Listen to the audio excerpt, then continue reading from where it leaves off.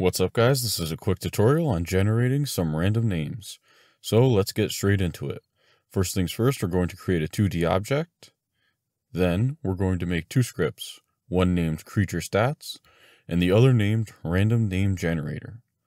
Now open up the random name generator, make sure it's a public class, and the first thing we're going to do is make a method also known as a function. And it will be public static string random first name. Inside of this method, we're going to create an array. For this, type string, open close brackets, random name equals, open curly bracket, quotation marks. Now put whatever name you want in the quotation marks. And do this with 3 more names, just like I did, with their own quotation marks and commas in between. And close it with a curly bracket and a semicolon.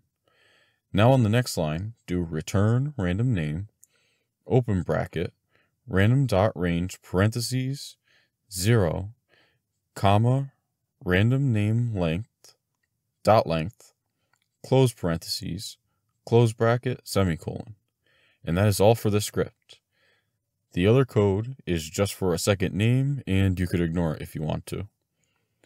Now we're going to open up our creature stats script, and we're going to make it a public string, name first randomly generated.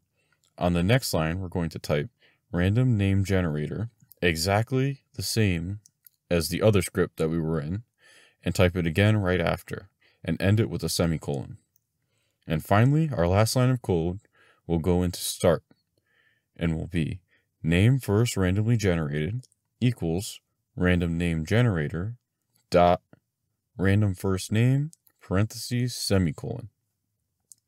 Now if we go back into our sample scene and drag our creature strap script over to the object we made, then all we have to do is hit play, and some random name should appear in the object's public name field. That's all for this one, guys. Hope it helped you, and good luck with whatever you're working on.